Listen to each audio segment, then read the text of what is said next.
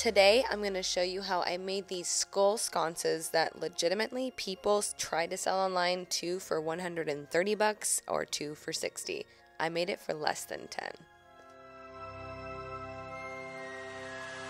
Start by gathering up all your materials, which is going to be white, black, and gray craft paint, this dollar store skull mask, some wood glue, some wood like craft wood from Michael's that you can cut with a handsaw, a fake candle, and then some sort of piece of wood. I got my circle base from Michael's with a 40% off coupon, and some foam brushes. I ripped off the hand and it made a rip in the skull, but nothing hot glue cannot fix.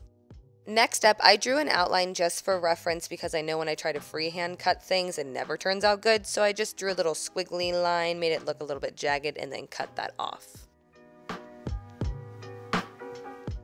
You don't have to spray paint it if you like the paint that's already on it, but I went ahead and just wanted to customize it to be brighter and not look like dirt was on it. All I did was spray paint it a flat white, then go back in, and in the crevices, I added a lot of black.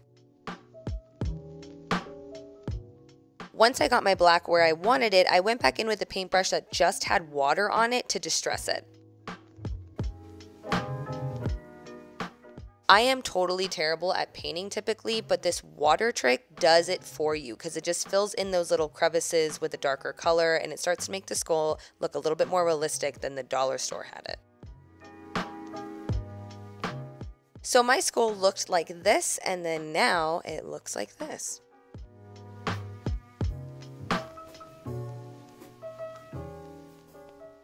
You can leave your wood as is, but I stained mine. I found the center of the wood and then I put this little piece of craft wood because I'm going to actually cut it down and feed it into the back of the mouth because this will hold the candle. Put a dab of hot glue, add your wood, and then let it sit and dry. Once that is dry, you're just going to glue the other side to the center of that circle. To make sure the skull didn't fall down while it was drying, I just put something that was the perfect height to hold that up and I let it dry overnight.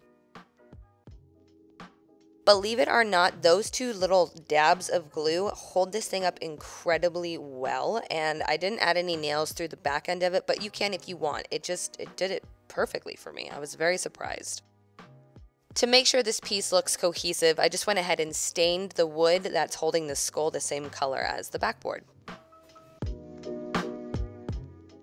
I had these Velcro stickies on hand, so I just peeled one piece off and attached it to a fake candle because that is way safer than a real candle for this DIY. Then I just placed the corresponding Velcro sticky on the inside of the skull on that little stand holding it to the backboard. That way I just have a little bit extra security when I add that fake candle in it. And that is all you have to do. Hang it up however you want, but this just looks so rad, especially when you turn out the lights. I'm going to make a second one so I can make them go on each side of our fireplace, and I'll have you guys decorate with me.